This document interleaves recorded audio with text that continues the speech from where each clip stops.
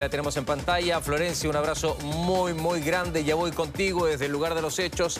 Antes con Darinka Marcic, que está acá para que podamos contextualizar y podamos resumir también y ver en imágenes este nuevo ataque de Rusia. Darinka, buen día, bienvenida. ¿Qué tal? Buen día. Lo que nos trae Florencia, esa información es muy importante, ya la vamos a estar revisando, pero yo les quiero comentar lo que ha ocurrido este sábado en Leópolis, porque Rusia ha vuelto a sacudir esa ciudad. 2 ataques con misiles de precisión destruyeron uno de los principales depósitos de combustible del oeste del país, hablamos de Leópolis, y también unas instalaciones militares de reparación de vehículos blindados. La agresión rusa se ha producido cuando Leópolis empezaba a vivir una relativa tranquilidad, siempre esto es un poquito de tranquilidad, ¿cierto? La planta de combustible destruida se encuentra dentro de la zona urbana y eso por supuesto que también evidentemente muy peligroso. Las viviendas más próximas se ubican a menos, Rodrigo escucha, 200 metros, a menos de 200 metros, eso son 2 cuadras, 3 cuadras. Varios vecinos de la zona de impacto admitían que se habían confiado por la ausencia de sirenas antiaéreas en los últimos días. Recordemos que ellos han sido avisados por estas sirenas, no las habían escuchado y se confiaron.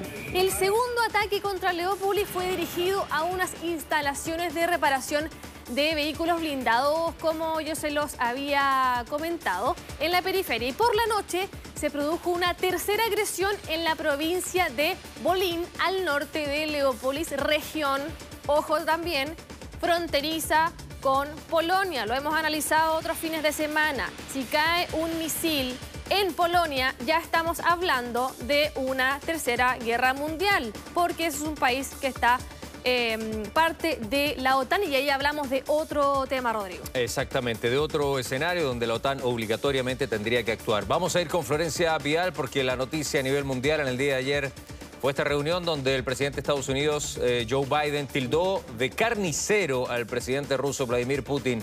Para hacer tu balance también, Florencia, reacciones respecto a lo que pasó ayer. Bienvenida. ¿Y dónde estás? Buen día. ¿Cómo estás, Sepu, Darinka? Muy buenos días para usted, buenas tardes para nosotros, porque de hecho acabo de confirmar que nos cambiaron la hora acá en Polonia, así que llegué mucho más temprano para el despacho, llegué 1 hora antes, les cuento, les paso el dato.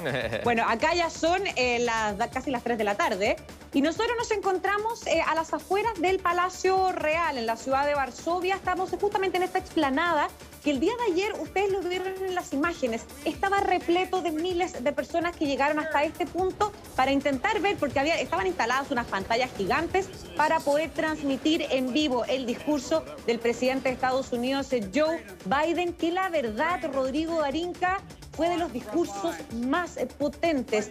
De hecho, algunos medios internacionales ella lo tildan de un discurso histórico, el que se realizó el día de ayer acá en Polonia. Frente a miles de personas, yo les decía, el presidente de Estados Unidos fue bastante tajante. Pocas veces se le había visto de una manera o con un discurso, con una entonación tan tajante respecto a un líder internacional.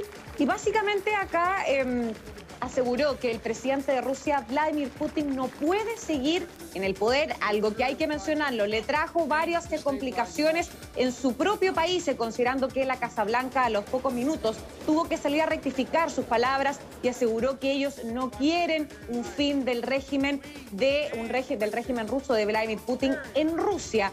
Además, también tú ya lo mencionabas, calificó a Vladimir Putin de carnicero. De esta manera se suma a los calificativos de carnicero, de dictador y también ya de criminal de guerra. Esos son los calificativos que ha utilizado el presidente de Estados Unidos, Joe Biden, para referirse a su homólogo ruso. Y además también algo que llamó mucho la atención, Rodrigo, Darinka, es que llamó a Occidente, hizo un llamado bastante particular a Occidente y les pidió que se llenen de valor. Justamente porque dijo que esta guerra será para largo. Los invito a que pasemos a escuchar parte de las declaraciones del presidente de Estados Unidos. Por Dios, este hombre, Vladimir Putin, no puede seguir en el poder.